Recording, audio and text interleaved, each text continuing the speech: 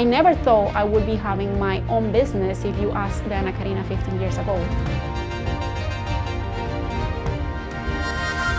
My name is Ana Karina and I am Venezuelan. I came to Canada back in 2010 to improve my English. I did a program at ILAC of 24 weeks, which led me to fall in love with the country. I made amazing friendships at ILAC. I get to know excellent leaders, mentors, friends that have led me to where I am today. ILAC is about dreaming big, and that's exactly what happened to me. I was in search of what's going to be my adulthood life. In that search, I figured out that Canada has tons of opportunity to offer. They gave me the opportunity to do an internship at the accounting department back then. I started growing up at ILAC, then I moved to a different department, which was more admin. During that time, I met my husband. I got married in Canada, and we started applying all these visions and skills that I learned while I was studying and working to my own life, to my own business. So we create balloon designs, we do balloon decor, result on somebody's smile, in somebody's happiness. That's definitely very inspiring to me.